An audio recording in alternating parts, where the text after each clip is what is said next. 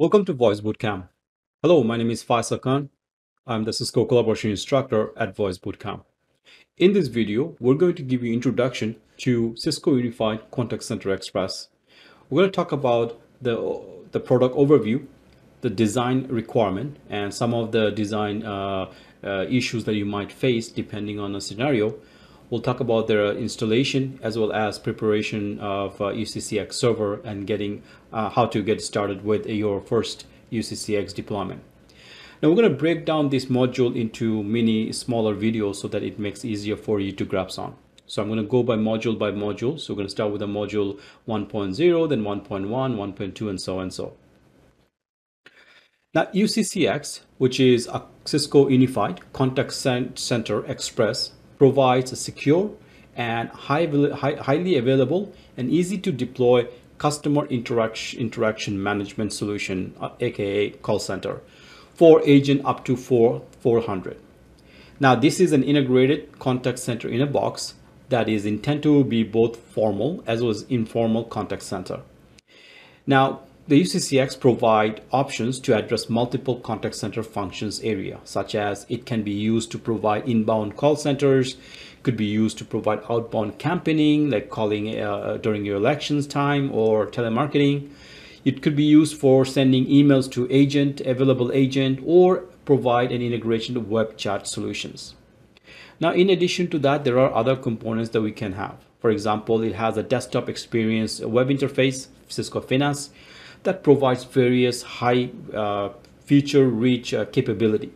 It has a capability for bubble chat, team chat, workflow for digital channel, wrap-up time, whatnot, etc. It comes with the reporting capability as well, built-in CYC reporting server. It can provide a centralized reporting for your entire contact center, such as understanding your agents, handling of the call, how many calls being abandoned, stuff like that. A core operating system that it runs on is a CentOS, customized by Cisco. So you have to use Cisco images to deploy this. It is highly secured with a SHA 256 support, and it can provide single sign-on authentication using Microsoft Active Directory, Azure, and other options, or SAML compatible LDAP servers. It does give you a lot of enhancement of API access, so that if you are someone who's development side of it, you could use the API to communicate with Cisco Unified Contact Center Express to push and pull various data. It provides advanced supervisor capability, such as queue management, calendar management, application management, outbound campaign management, all by the Cisco supervisors using the Finance web interfaces. Now, the history of Cisco UCCX, it was designed, it was actually a third-party product that Cisco has acquired, and many different companies have worked on these solutions. So therefore, they have created many different components, which kind of gives you different meanings to different application. So Cisco has their own team that manages the contact center solution. As a result, Cisco contact center solution have different terminology, requirement, and installation procedures. For instance, if you're using Cisco UCCX desktop component, which heavily rely on Cisco DNS, a normal DNS server with certain settings that needs to be in place. Whereas if you're going to use, let's say, Cisco UCCX course application, the application server itself, well, you don't really need DNS to log in. Then you have CTI ports. UCCX use CTI ports like solution to register number of channel with your call manager, Cisco Unified Communication Manager. Equivalent of that will be IVR port on the UCCX side. In the call manager or call control system, we will call the extension as an IPCC extension, whereas on the UCCX side, we often call it ICD line. So although they are identified differently, but they're kind of like works together to ensure that you have a full solutions.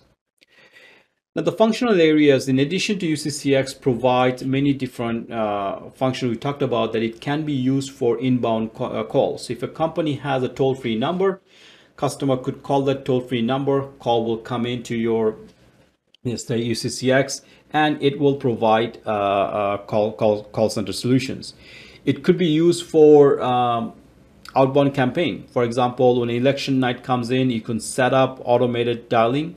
So UCCX will dial a predefined set of numbers, and then if they answer the call, it will automatically connect the call to an available agent.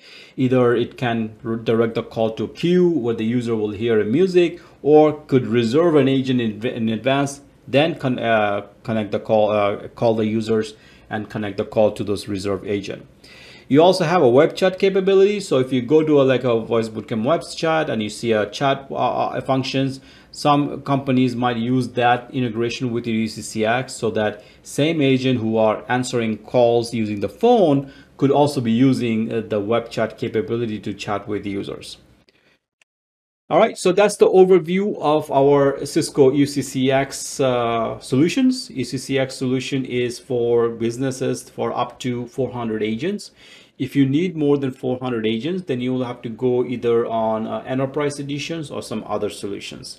UCCX, in order to deploy that, you must have Cisco Unified Communication Manager in place, because it will use a Cisco CUCM CTI manager to register most of its components. All right, so that's the introduction. Thank you for watching, and I'll see you in the next module.